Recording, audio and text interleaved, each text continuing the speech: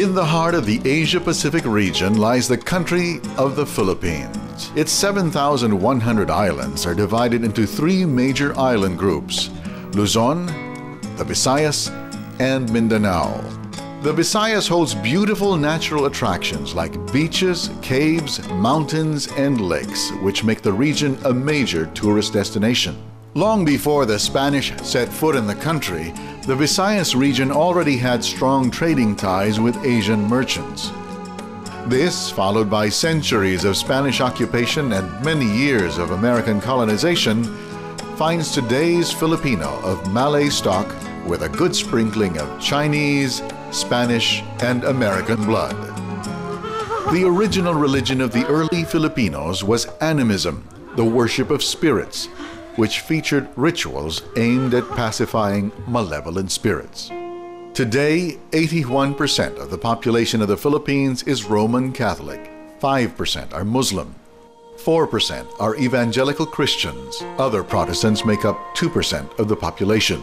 The Iglesia ni Cristo comprises 3%, while Hindus and Buddhists make up less than 0.5% of people in the Philippines.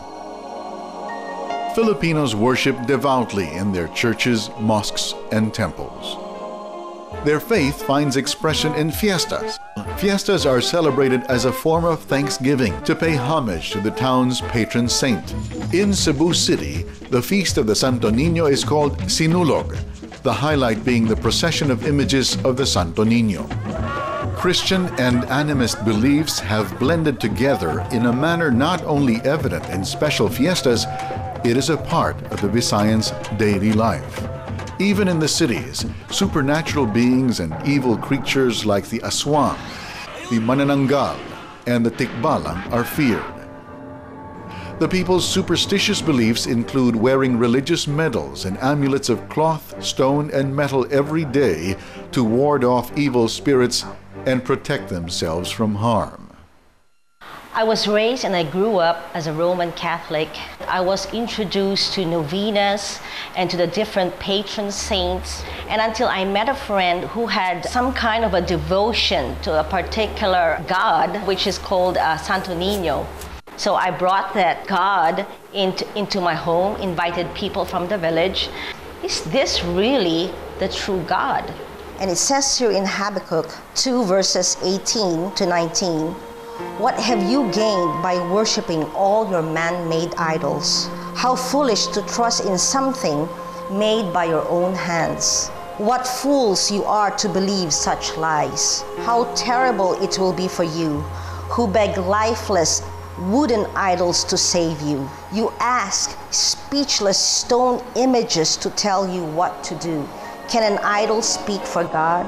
They may be overlaid with gold and silver, but they are lifeless inside. But the Lord is in his holy temple. Let all the earth be silent before him." Through the influence and activities of Bible-believing Christian groups, more Visayans are growing in the knowledge of Jesus Christ and in the salvation that is in him alone. Still, the Visayans need your prayers. Pray that the strongholds of spirit worship will be overcome by the power of God. Pray that the unholy fear that drives them to appease these spirits will be replaced with the holy fear of a righteous and just God. Pray that the Visayans will come to know and trust Jesus Christ as the only source of salvation. Your prayers can and do make a difference.